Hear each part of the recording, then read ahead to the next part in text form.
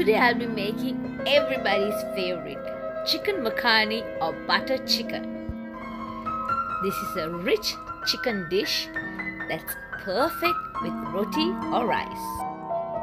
Starting off with 2 chicken breasts cubed. You can even use the thighs and even the bones if you wish to. But because this is a delicious, creamy chicken that's very easy to eat, I prefer it without any bones. Marinating the chicken with some curd, ginger and garlic, and salt and some chilli powder. Mix it thoroughly so that it's all coated with this yummy marinade. Marinate the chicken and leave it for about half an hour. Now I'm getting ready to make the sauce. This dish comes with 2 separate components, the chicken and then the sauce. The sauce is what makes the dish really delicious with that creaminess. And here I'm starting off with some butter, ginger and garlic paste and some onions, and I'm going to fry this until it is translucent.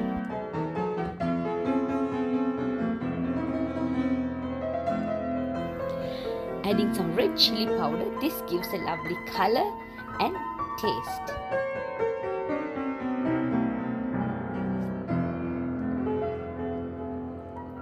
Now I'm adding a few condiments to this mixture, starting off with some cumin powder and some coriander powder. To this I'm adding 2 huge tomatoes chopped. If you have smaller tomatoes, you can use more. So make sure you add a lot of tomatoes. Adding about 10 cashew nuts, a little bit of pepper, and just check for seasoning at this stage. If you feel it's less salt, you can add more salt. Add 1 cup of water and let this cook until everything is soft and nice. Once it's cool, put everything into a sumit or a grinder and grind it until it's a smooth paste.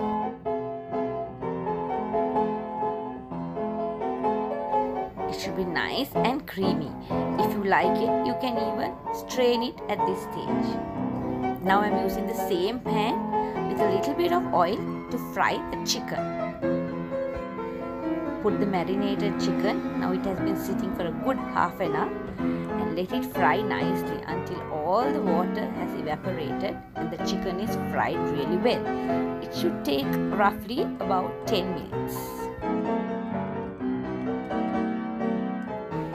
Keep stirring it occasionally. You don't have to add any water.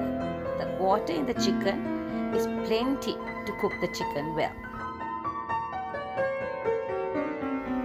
As you can see, the chicken is cooked thoroughly and fried nicely. There is no water left. So now I keep this chicken aside and getting ready to combine these 2 delicious things to make one perfect dish. Adding some butter and some chilli. Of course, it's butter chicken, we have to put a lot of butter. So it's up to you, you can add a little bit more butter, but I'm going slow. Then adding all this ground mixture into this. Watch out, it may splatter. Making sure that nothing is left, because I don't want to waste any of this delicious mixture. Add about 1 cup of water and wash the grinder thoroughly and add that water as well, so that we are not wasting any of this. Now you can see it's a nice thick lovely sauce. Let the sauce cook until it's boiling. When the sauce is boiling, add all the fried chicken into this sauce. You can see it smells really yummy and looks beautiful. You can just go ahead and serve this right away, or you can add some thick coconut cream or some fresh cream and make it really yummy and delicious. You can see the gravy is lovely and glossy.